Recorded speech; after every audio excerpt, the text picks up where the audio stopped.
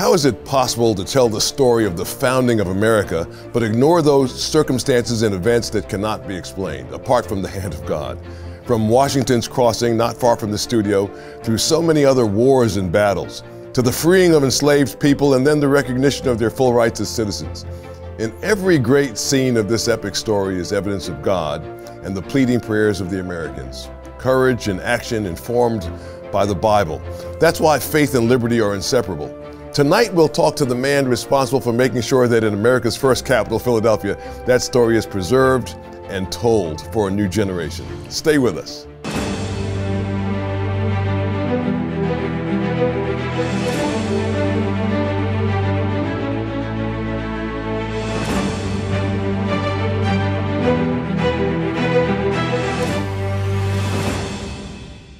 Rob Wonderling has held many titles in his years in and out of government, including service as a member of the state Senate. But it's his new post as director of the Faith and Liberty Discovery Center that has surprised more than a few insiders. A politician with a bright future leading a museum on faith? Why? And why now? And why does he even care? We'll ask Rob. But first, take a look inside Philadelphia's newest attraction, this state-of-the-art storytelling experience on Independence Mall, Faith and Liberty Discovery Center.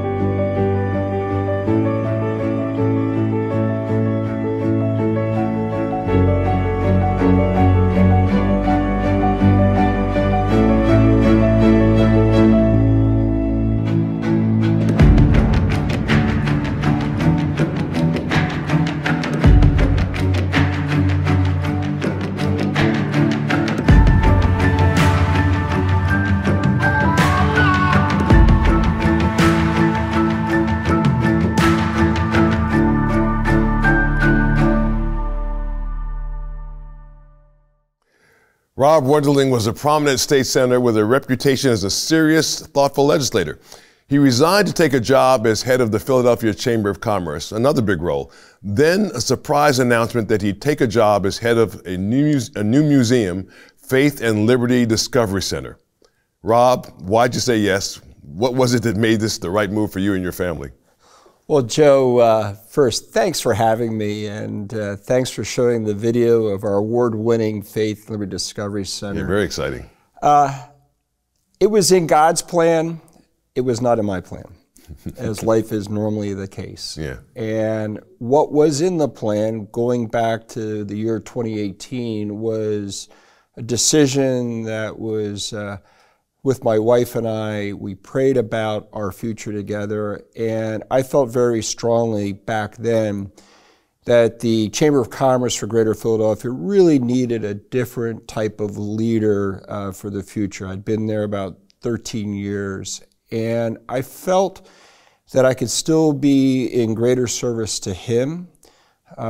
Still had quite a little bit more energy in the tank, and wanted to really go on a journey where I could be in service to our Lord and Savior, Jesus Christ.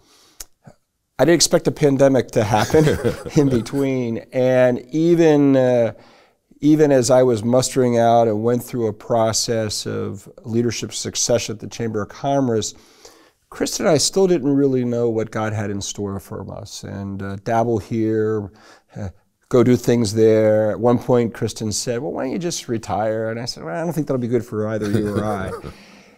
But that's how God works. Yeah. So what's your faith journey? I mean, you're a native of Pennsylvania. Right. My wife and I both grew up in Lebanon County. And I had an interesting faith journey. My grandfather from Western Pennsylvania was one of these sort of old-fashioned fire and brimstone Methodist pastors. And at Christmas and particularly Easter, we had to sit in the family pew in the front row. And I swear to God, he was trying to exorcise all the demons in this young, rebellious teenager. And I got off a path like everybody tends to do, particularly in my undergraduate years in college. Chris and I reunited. We got married, and it was through my brother-in-law that I really had a moment where I felt that, although I understood at a head level, I didn't really fully comprehend at a heart level what it meant to understand the price that our Lord and Savior Jesus Christ paid by taking our sins to the cross, to be redeemed in a moment, to have this everlasting life with a loving God through the Holy Spirit and through the blood of Christ. And from there, that journey, like everybody's faith journey, was not a smoothly paved road, but it was one in which I always attempted to serve and love others. Is that why you got into politics? I mean, was that part of your... Well, I didn't intend to get into politics. That was totally unexpected. Going way back in time, I'm a registered Republican. We reside in Montgomery County, Pennsylvania, and the leading candidate at the time was an open seat, had very surprisingly had dropped out of the race. And I think I was the 7th or 8th person they called with very little time to run for the office. I was serving as an officer at a privately held engineering software company. Life was good.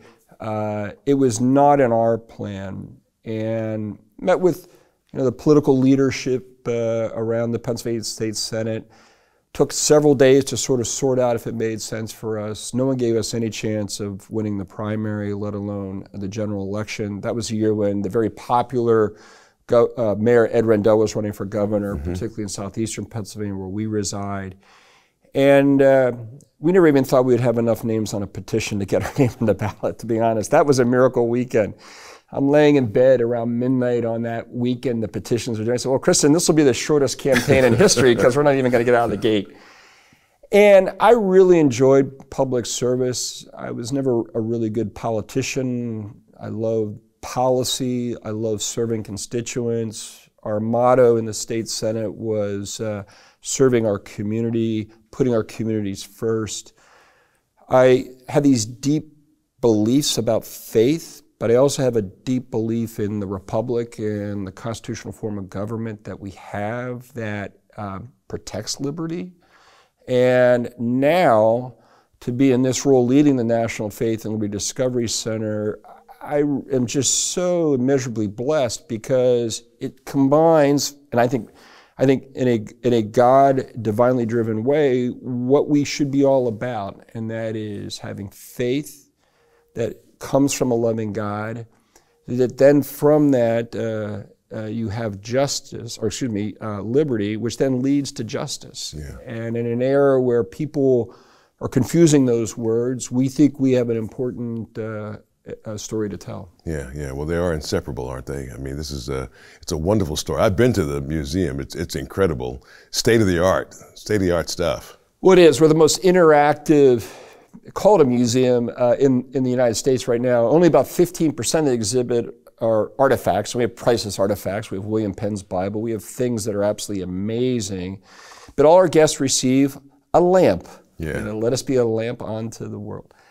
And you're able to pick up the content of all the exhibits on the lamp, and all of our guests then receive a password-protected website. So when you go home, all of the content, all the exhibits, all the images that you collected are yours.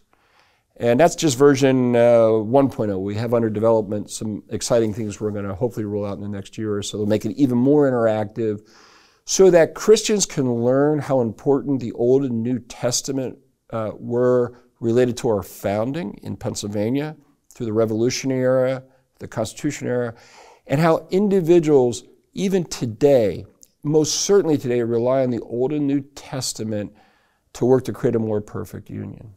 And if you're a history buff, you're going to be bathed in Scripture, and you're going to see how I don't think a lot of people even inspiring. know the role that Scripture played in the founding of the country. So I think part of the beauty of it becomes is this is wonderful for people who are already believers, who this helps to undergird your faith when you see that the country was founded by these people of faith. But how about for folks who may not have a faith in Christ, who come to the center, who come to the museum and are just curious? Sure. They're history buffs. I mean, Right. is there a message for them? Well, there sure is. And John, I'm really glad you asked that question, because what you won't see when you visit the Faith and Liberty Discovery Center is an attempt to convert one to Christianity.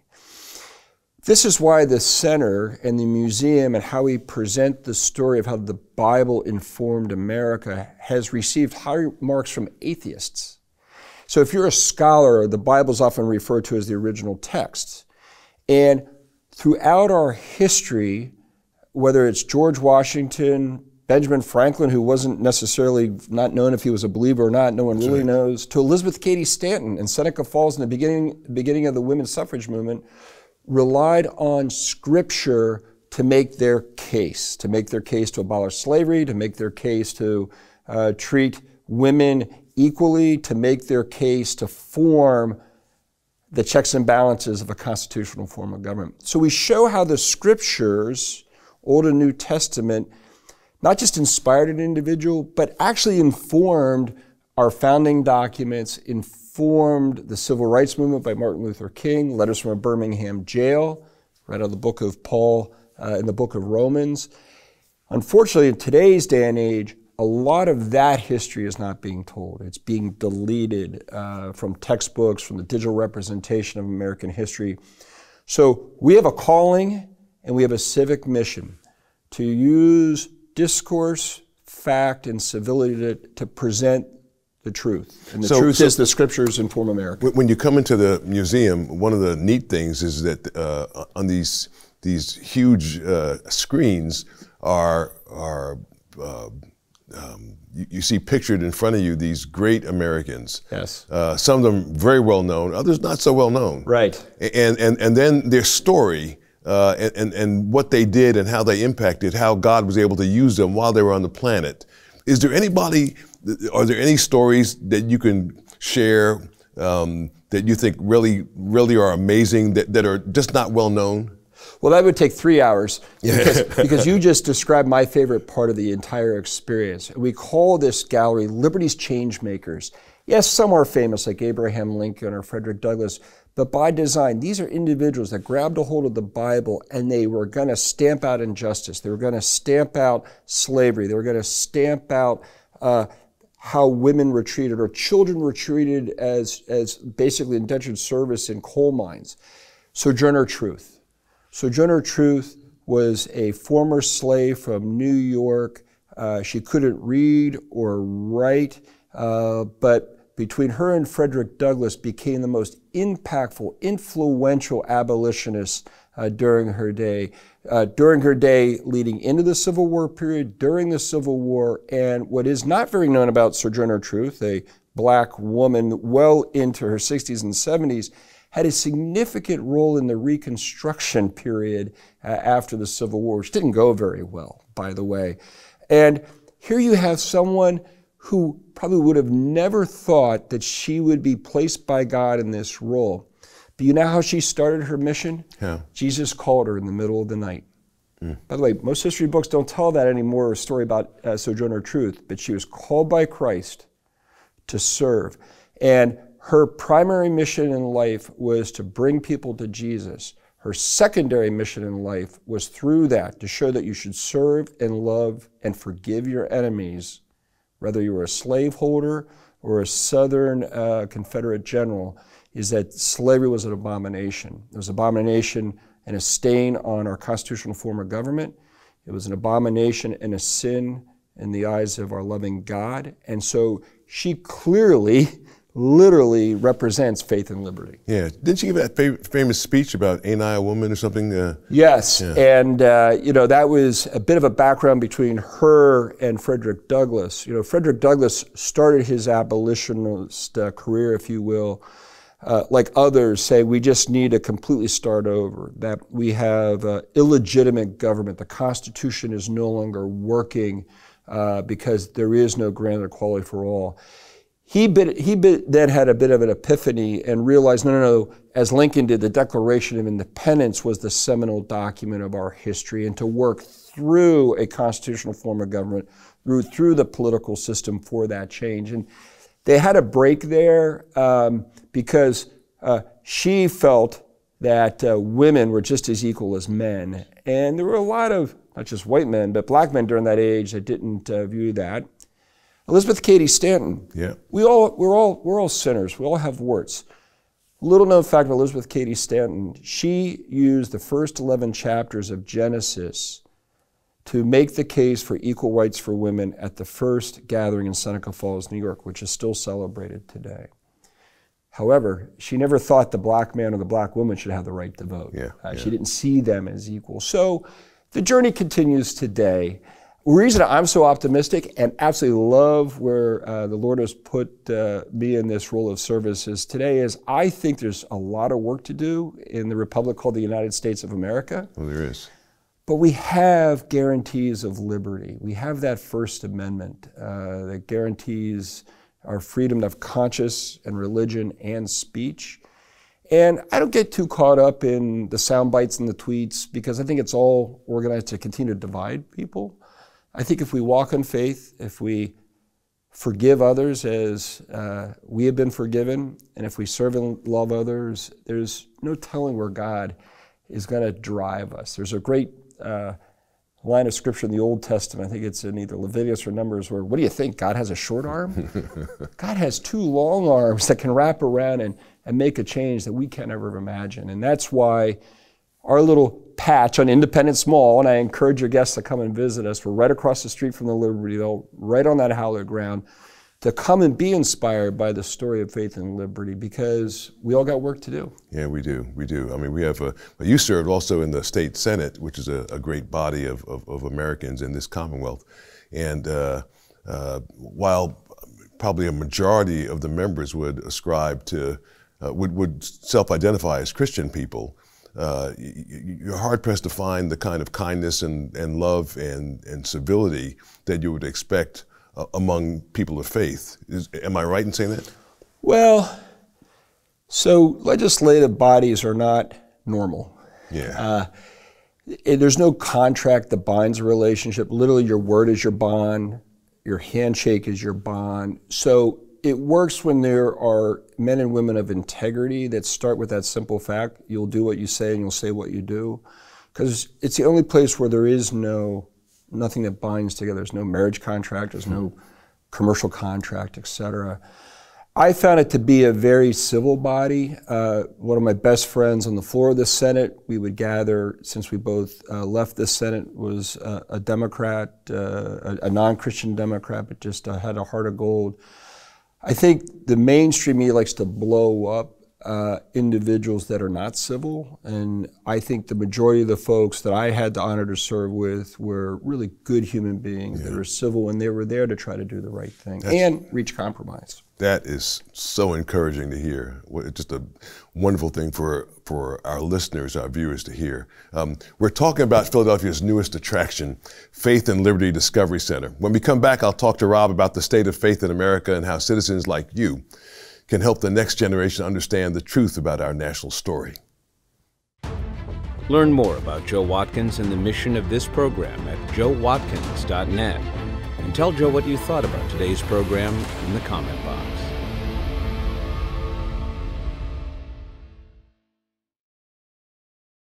Faith and Liberty Discovery Center is located on Philadelphia's historic Independence Mall, next to Independence Hall and the Constitution Center. Visit faithandliberty.org to plan your visit. We've been there already, my wife and I. It's a wonderful, wonderful place. Senator, so I'm encouraged by what you said. One of the nice things that I also recall is that when you were selected, former Mayor Wilson Goode, a prominent Democrat, was very positive about it. Just thought it was a great selection, and so that obviously that goes beyond political party or whatever your political ideology may be. To see that kind of camaraderie and respect, mutual respect, is wonderful. Well, the mayor and I go way back. Early in my career, I had the honor to serve in the Tom Ridge administration. I was Deputy Secretary of Transportation and worked with then Mayor Rendell, and Wilson was important as he would just finish his term as mayor. But I really met him as a very young Christian in my early 20s through an organization at the time developed the Philadelphia Prayer Breakfast. And we would always have faith conversations, not political conversations, through the years. And I was very honored that he agreed to speak publicly regarding my announcement. Too many politicians quickly asked the question in a cynical way, why is someone making that choice? And I thought it was important with the announcement to have someone who served in an elected role, who's now an ordained pastor, among other things, speak to that. Because I do think that you can exercise your faith with civility in a public role, whether you're elected or appointed or otherwise. And I think we need more of that. I think citizens should provide some grace to elected officials instead of drawing outlandish conclusions about something that clearly is a myth and is not going to happen in the United States of America anytime soon. Yeah, yeah. So you've got this daunting task. You've got this wonderful museum, which is state of the art, and which I've actually visited a couple times, and I intend to, if God blesses us with life, to go back again and again and again. How do you get people to come visit?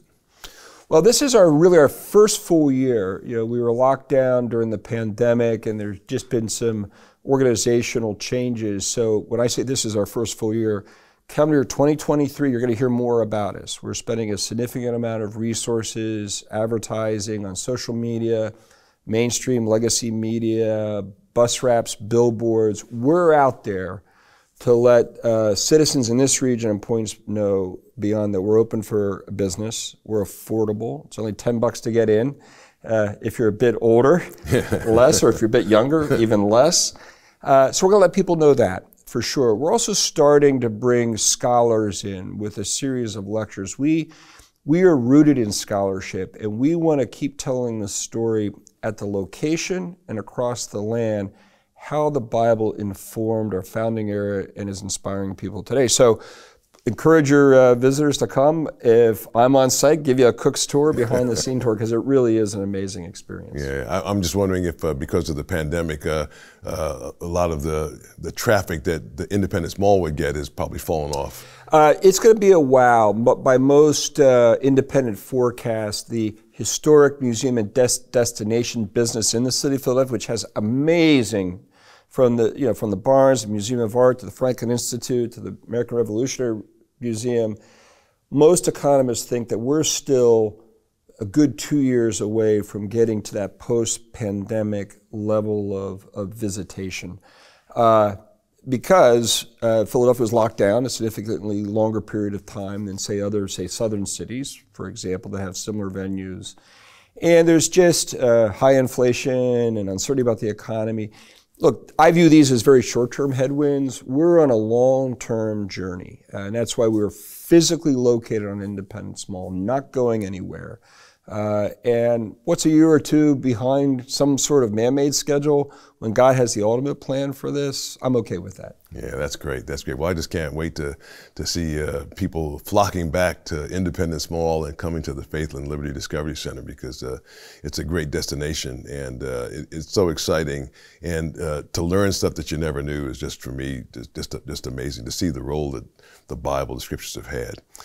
Rob Wonderling is Executive Director of the Faith and Liberty Discovery Center in Philadelphia, but more importantly, he's a believer, someone who has discovered that true joy doesn't come from being someone, but from knowing someone. That's Jesus. We'll be right back with our great producer, Jeff Coleman.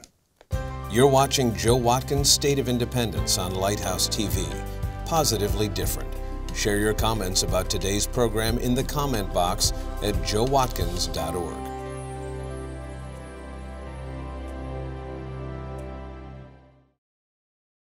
And now let's talk to our great producer, Jeff Coleman. Well, Rob says a lot of interesting things, and I think one of the areas that we're at this point in our culture where we're asking people to be nice and to be civil and to do politics differently, but if it's not connected to a value system, and if it's not connected to a permanent set of truths, it's impossible to stitch America back together, because what's the premise? If everyone is going in different directions and everyone's kind of defining what they feel is right, you have a very difficult time putting America back together. So I think going back and saying, look, he mentioned letters to the Birmingham jail, and you have here of those principles that he wrote on, Dr. King wrote on nonviolence, specifically that you are not there to destroy the opponent. Can you imagine if the goal of a political debate was discussion and learning and then to advance an idea and not to just destroy another person? But where does that come from? It comes from the pages of the Old and New Testament that we described today. Well, that's what I love about the biographies, because you learn, we've always had challenges. I mean, the country's always had challenges at different points in its history.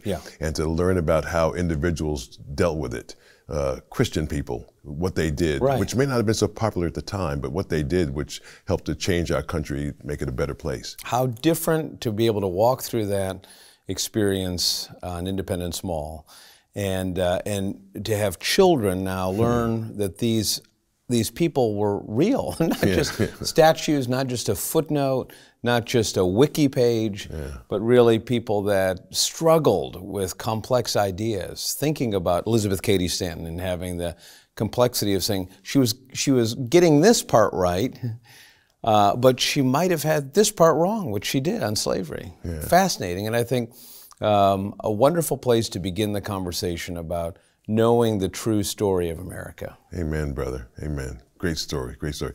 America isn't just a story of men and women with faces carved into the side of a mountain or memorialized on the National Mall. Underneath the grand story are hundreds of thousands, millions of simple acts of faith, trusting God for the impossible and seeing Him do great things. If you have a minute this week, let me know what God has done in your life when He parted the seas for you and made a way. You can send a comment straight to me at the comment box at joewatkins.org. Thanks to my friend Rob Wonderling, our great former state senator, for sharing his journey with us and keeping America's true story alive. From America's first capital, Philadelphia, I'm Joe Watkins, along with Jeff Coleman and the great team at State of Independence. Thanks so much for watching. God willing, I'll see you next week. So I love in the museum the stories of these people, because you can see how God can take somebody who came from nothing and do something marvelous with their lives. Yeah, and it's not, you're not scrubbing the story. You're saying that this was the piece that informed the great act. Joe Watkins' State of Independence is a production of Lighthouse TV, positively different. Made possible in part because of the support of viewers like you.